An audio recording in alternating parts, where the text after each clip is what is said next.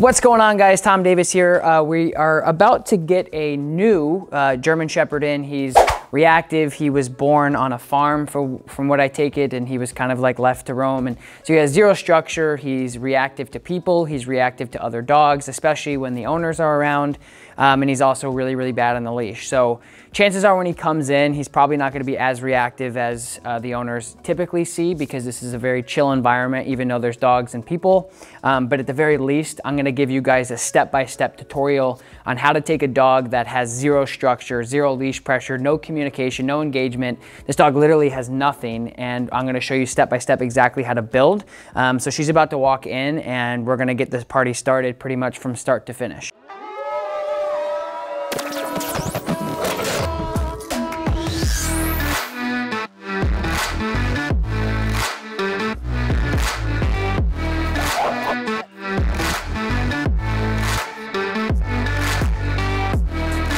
No. All right, you're welcome. Safe trip home. Thank you, thank you. Good boy. Love you. Okay, all right, Chris. He's not going to be reactive with us, very typical for dogs who are reactive with humans. A lot of that is caused with the relationship with their owner. They become reactive, protective, so on and so forth. So the first thing we're going to do is just put on a little plastic pinch collar here. Good boy. Because it's going to give us a lot more control. As you guys know, harnesses are great for things like hiking, letting your dog just be a dog and tracking and whatever with not a lot of control. This dog obviously needs control and needs a job. As you can see, my goal right now is going to be to get his attention, to get his engagement. He's very still engaged with the owner. If you can see, he's looking directly outside to try to leave me, which I don't blame him because he doesn't know me. This is all new for him. So what I need to do is build confidence between him and I and get him more confident with me. Come, whoop, good boy. Good job, Grizzly. And I'm just gonna stand here and give him pressure every time he tries to pull away from me. So again, with a dog like this, he's insecure because he doesn't have confidence. He doesn't have confidence because he doesn't have structure. He doesn't have structure simply because it's never given to him. So I'm gonna start with basic threshold stuff. I'm not necessarily gonna put him into a sit because I don't know what he knows and what he doesn't know. So I have to be conscious and empathetic towards that. But immediately what I wanna do with this dog is tell him that there are rules, there are regulations, there's things he's gotta do in order to get things that he wants. First thing I'm gonna do is just ask him to basically stay before we exit the building. There's two thresholds in our front room. So there's the gate and then there's the door. So I'm gonna expect him not to sit, but to stay before I release him through on a verbal cue from me. Good. No. Ah, good. Nope. Good. So we got the first step okay, and the second step he's like, all right, I'm out of here. So I just have to teach him to pay attention to me. So I'm gonna turn with my body, I'm gonna turn into him, I'm gonna pull him back around. Good. Good. Good boy. So I'm just giving him structure. And in this case, structure is implying that he has to pay attention to me. I'm not asking him to, again, I think sometimes people get a little bit too far when they're like, okay, now sit and do all this stuff. He doesn't know anything, like literally nothing. So I'm just gonna make sure that, like, right now he's doing absolutely beautiful. I'm really happy with his progress right now. He's paying attention to me, he's not pulling. He's waiting for my cue. I'm gonna continue to do that right out the door. That's gonna set us up for success. I'm gonna give him a break. We're gonna go for a walk. We're gonna come back inside and we're gonna take it a step further. Good. Good. Nope. So see right there, guys, as soon as I go for the door, he immediately wants to head out. I have to stop him from doing that. He has to learn that I'm in control here. Nope. Nope. So here we go. This is a test. So on the micro, guys, he may learn stay when we mark it in the future.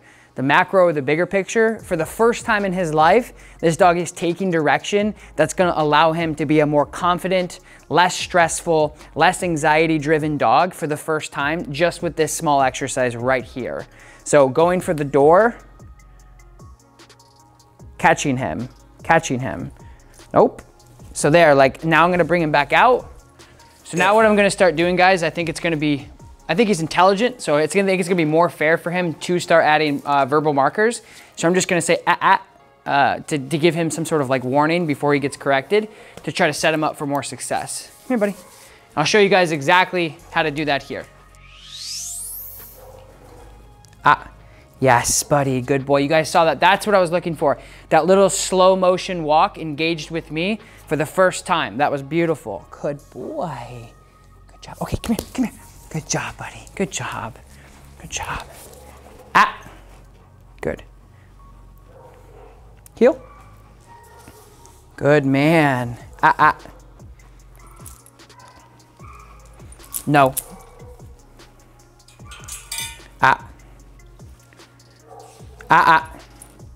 Getting better. Good, yes, good boy. Break, good job. So that's exactly what I was looking for, guys, is he looked right up into my eyes, kind of asked for permission, but more importantly, looked at somebody for some sort of guidance for the first time in his life. That's good. I'm gonna keep doing this, and hopefully we continue to get better as we progress. One thing I wanna point out, guys, is a lot of people ask me a lot about like harnesses and collars and why this little plastic pinch is successful. When you get a dog, this dog is, she said, about 100 pounds. So when you get a dog this big that is trying to make decisions based off of physicality, meaning like the dog's like, I'm gonna push through this. And I mean, this dog's owner is smaller than me and he's really strong for me. And so like him to pull all the time is gonna be hard to control. And she even said that the harness is the only thing that she can actually hold him on. Now, there's a big difference between actually being able to hold on to your dog for dear life and actually being able to control your dog. So as you guys progress, you'll see when the owner came in, and even me, he was pulling me around quite a bit.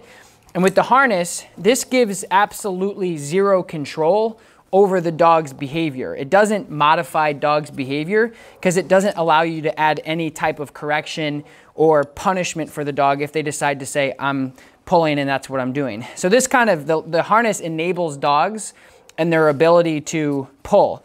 Like I said before, the harness is good if you're gonna bring your dog for a swim, a hike, and you just don't care about how they act on a leash. So what this plastic pinch collar does, So anyway, so this plastic pinch comes up together and it corrects the dog in unity and gives the dog a safer correction instead of putting on their flat collar, choking them out on their throat, or putting a harness on them and letting them make all these really bad decisions.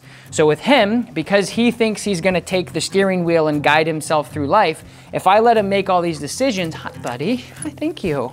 If I let him make all these decisions, it's gonna create more of a problem for him. So we have a dog that really doesn't know the difference between anything. I mean, just completely just living a life of instability and anxiety and not knowing what direction to go through.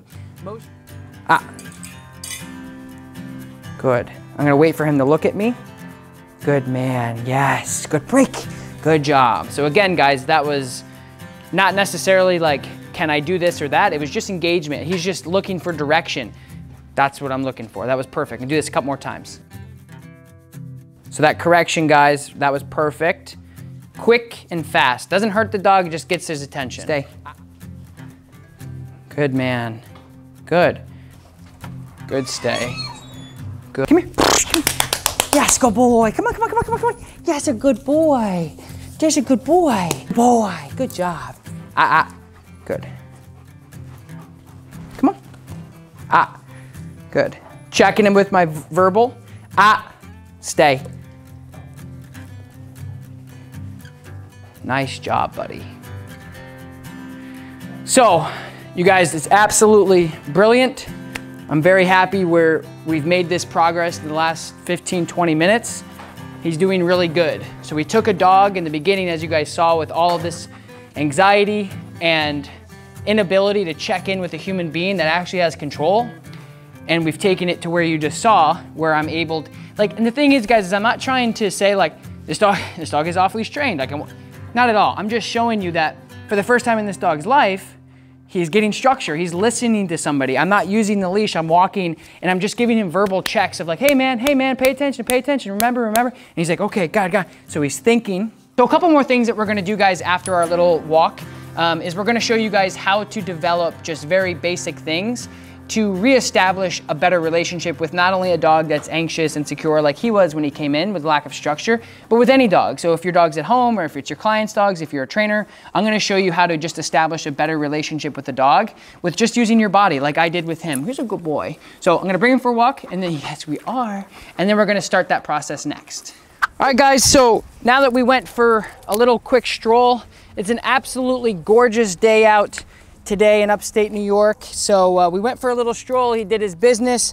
I'm gonna switch him back over to his regular leash. And what I wanna do, guys, is I wanna do a giveaway. As you guys saw in the beginning of the video, we have some new No Bad Dog face masks. I wanna give away 3 No Bad Dogs face masks to you guys. All you have to do is letter by letter in the comments below, leave your dog's name. Ready, set, go.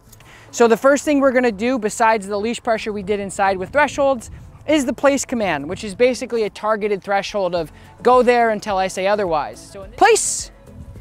Yes, good place, good. Little pressure back on, good job. He's gonna naturally go into a sit. Good sit, buddy. Little bit of free shaping, kind of. Again, as you guys can see, I'm just telling him what he can and can't do. You can tell he's used to just saying like, okay, I'm out of here, I'm out of here. He's doing really, really good. But like I said, guys, I just wanna be able to control almost everything that this dog makes decisions on. Good. Good boy. Very good. Very good job. Good stay, buddy. Good job. You could tell by his body, he's a little uncomfortable, but it's so beautiful that he's listening to me. Again, this dog had 0 obedience before he walked through this door half an hour ago. And again, guys, I don't want you to think that he knows all of these things well yet. The point is he's starting to intake and sponge up some of this information, and at the end of the day, he's gonna become more confident. Okay, break. Good boy, good job. Good job. All right, guys, that's a wrap for today. Awesome job from our new board and train grizzly bear. Really happy with his progress. Our goal is to continue to, again, this is his first session, so he's doing really good. Our goal is to continue to make him more confident, expose him to new things, give him the exercise and the structure that he needs to be happier. You can tell from when he came in to where he's at now, he's still trying to figure out where the heck he is, but he's not constantly trying to run away from me. He's not constantly trying to figure out where his mom is and for that codependency and a very unhealthy relationship with his owner. He's doing a lot better and I'm really happy with his progression. Make sure you guys like this video, and of course we got some new No Bad Dog merch in. We got new t-shirts, we got new hoodies, we got stickers, we got face masks, and I'm giving 3 face masks away during this video, so don't forget to enter to win for that. Subscribe to my channel if you want to see more stuff like this. I appreciate you guys. Oh, and also follow us on Instagram. I'll leave the handles below, and you guys can see the behind the scenes of all the progression we do with all of the dogs here at the facility. I will talk to you guys next time. Peace.